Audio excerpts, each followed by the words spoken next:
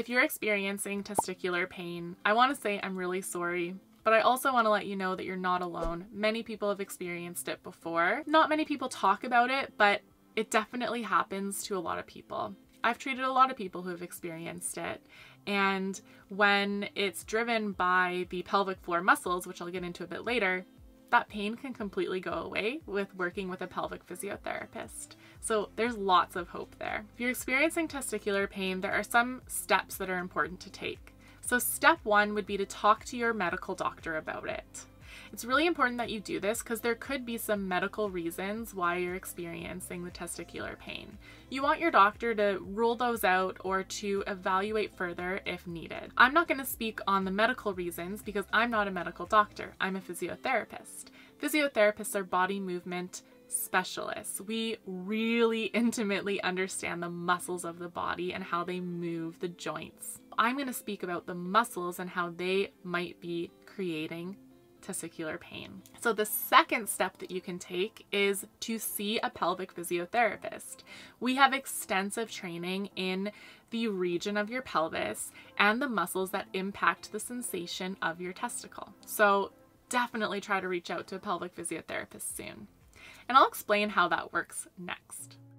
Your pelvic floor muscles are the muscles that fill the whole of your pelvis. So if you're sitting right now, you're sitting on your pelvis.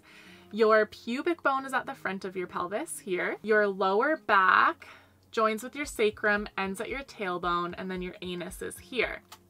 So your base of your penis is right here close to your pubic bone, testicles are here, and then anus. The pelvic floor muscles are really involved in function of the area, so being able to contract, relax, help with bladder function, erectile function, and bowel function.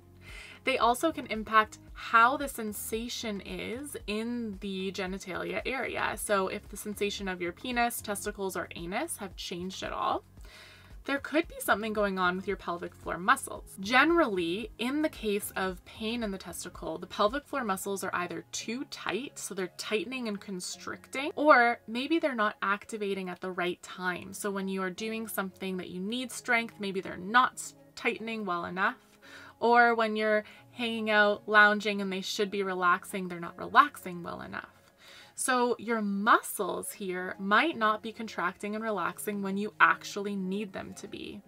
And sometimes that can lead to pain in your testicle. The absolute best thing you can do is get that evaluated, because I don't know for sure if it's just tight or if there's some weakness or if there's a mix match in when you're using your muscles or not. The absolute best way to figure that out is to have a pelvic physiotherapy appointment. If you want to book with one of the physiotherapists at my clinic, you can visit the link in the description of this video, and we see everyone online, so you can do it from the comfort and safety of your home. I just want to stress that this is something that people experience, and there is help out there for you. You can talk to your doctor, then you can talk to your pelvic physiotherapist, and we can figure out the best treatment plan for you to get rid of your testicular pain, and then you don't have to worry about it anymore.